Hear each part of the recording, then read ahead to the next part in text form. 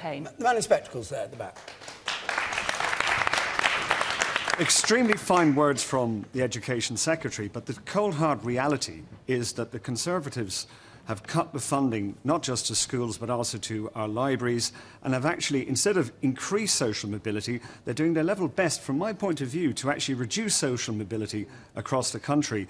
Now, what are you going to do regarding getting money back into our schools, more money to our schools, more money to our libraries? Libraries are closing all over the country.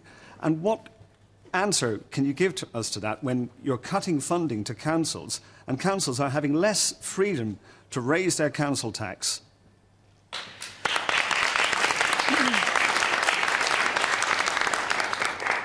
Well, look, we've already talked about the fact that we have been through a huge recession in this country. Our economy shrank by the most it has in 100 years, and therefore we have had to make difficult decisions at national government level, and therefore that has impacted on local government spending.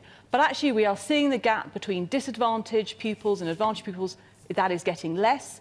And we have put in the pupil premium, that's £7 billion we have put into schools, and schools are spending wisely. You know, I go to visit schools, meet teachers up and down the country every week, and I talk to them about how they're spending that pupil premium money, and it is making a huge difference. Now, how local government, how local authorities choose to set their budgets and the services they feel that they need to make changes to is very much a matter for them. And I know that in some parts of the country there are different ways of doing that, and there are libraries that are going to be run by others, including volunteers. But at the end of the day, just standing back, we have to, as a country, live within our means. We cannot carry on as we were doing under the last government eventually, which was continually spending more than we're getting in. That is not fair for the next generation who are going to be saddled with that debt if we do not deal with it now. But of all the areas to